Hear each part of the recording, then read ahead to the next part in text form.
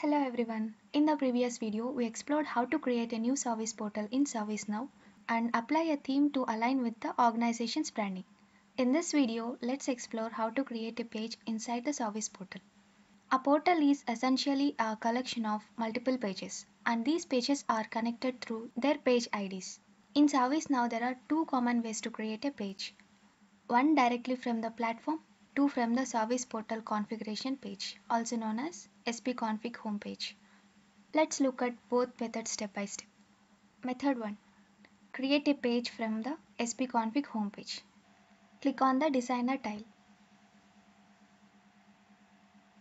This displays all the existing pages within the portal. Click on add a new page. Provide a meaningful title for the page.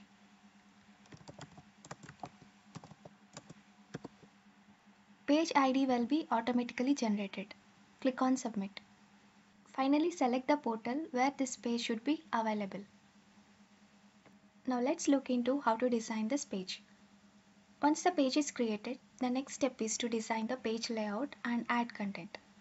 In ServiceNow, a page layout is built using containers, rows, and columns. A container can have multiple rows. A row can have multiple columns. Rows with different column layouts can be dragged and dropped inside a container. Now I am adding a 12 column to the container. You can view a edit icon here at the top right. Clicking on it allows configuration properties like style, class, and save the changes. To delete any column or row, simply click on the delete icon. Let me add few more containers and add columns to it. Adding 12 column layout and another container with 6 column.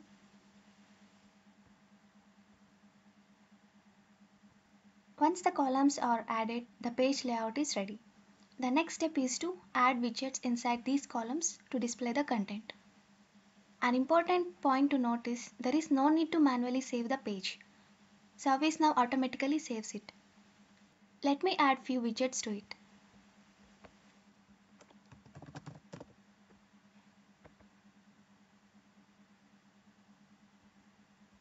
When you click on the preview, it will display the widget here. You can view the content. Let's move on to second method, that is creating a page from the platform. Navigate to all and search for Service Portal. Search for pages and click on it. Click on new. Now fill in the fields like title, page ID and select the portal and click on submit. That's it, the page is created. Let's see how to style the page. Let me add one more widget called requests.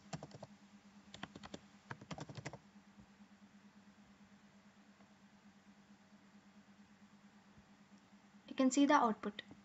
Now let's make the background color to the green. Select the row and click on the edit icon. Then give the class name as demo and save it. Go to the page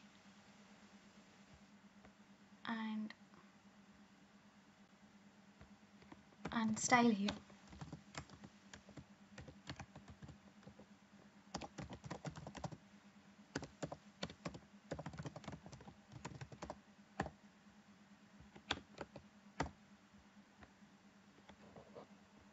And I am saving it.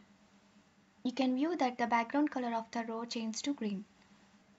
Finally, learn how to hide a container for mobile view. Add another widget.